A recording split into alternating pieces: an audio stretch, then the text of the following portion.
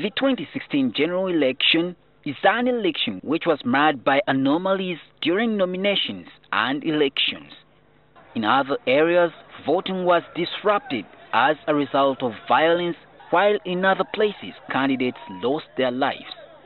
The Electoral Commission is planning to conduct fresh polls in these areas.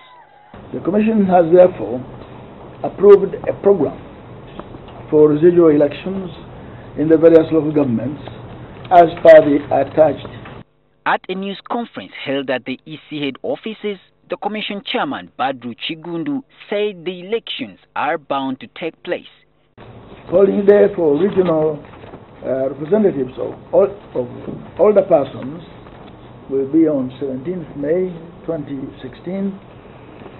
Training of polling day officials, political parties agents at respective sub-counties will run from 27th to 28th May, and then polling day for local government residual elections and tallying of results will run on 31st May.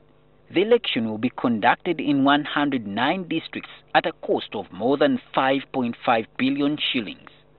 During the elections, Ugandans expected to vote for new LC1 and LC2 leaders. However, Kiggundu revealed that they have a budget shortfall. We are aware there are 7 billion. First of all, the 7 billion is not enough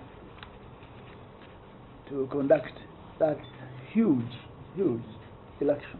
It's a big election. So, until some more money has come in, for us we shall be ready. The elections are expected to be complete by July 2016. Solomon Kawesa, NTV.